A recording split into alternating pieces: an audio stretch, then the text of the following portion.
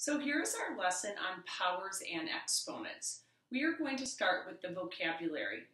The first word is power. A power is a product of repeated factors. Again, a power is a product of repeated factors. Our next word is the word base.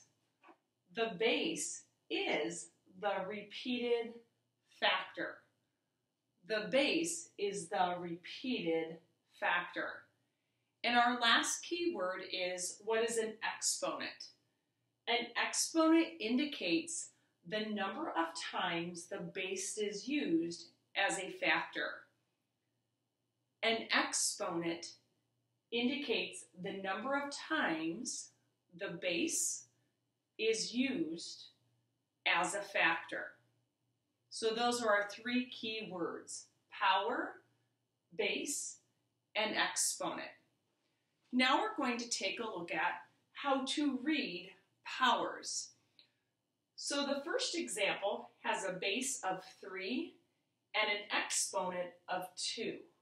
So the exponent is the 2 and the base is 3. We read this as 3 squared, or 3 to the second power. Again, 3 squared, or 3 to the second power. The next example is similar.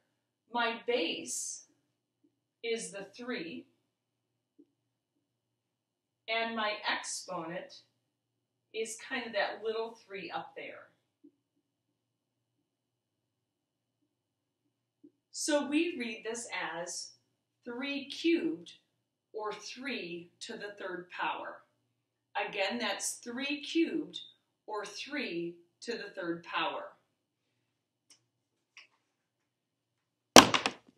Now we're going to take a look at a couple of examples. So we're going to write each of these products as a power.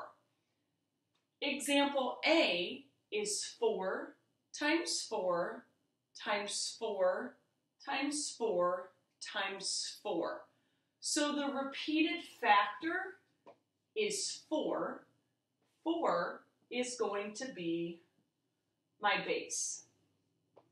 Since 4 is being repeated 5 times, my exponent is 5. So my power is 4 to the 5th power. In the next example, we have 12 times 12 times 12. 12 is my repeated factor, which means 12 is also the base. It is being repeated 1, 2, 3 times, so my exponent is 3. So my power is 12 to the third power. Next, we're going to find the values of the power. So we're actually going to evaluate them. In example C, I have 7, which is my base, and 2 is my exponent. My base is my repeated factor. So that is 7 times 7. Since the exponent is 2, I'm going to repeat that factor 2 times. 7 times 7 is 49. So the value of 7 to the second power is 49. In my next example, I have 5 to the third power. 5 is my base, and the exponent is 3. So my repeated factor is 5, and I'm going to write 5 times 5 times 5. So I use 3 5s because the exponent is a 3. 5 times 5 is 25, and then I have to multiply that times 5 again. 25 times 5 is 125. So the value of my power is 125.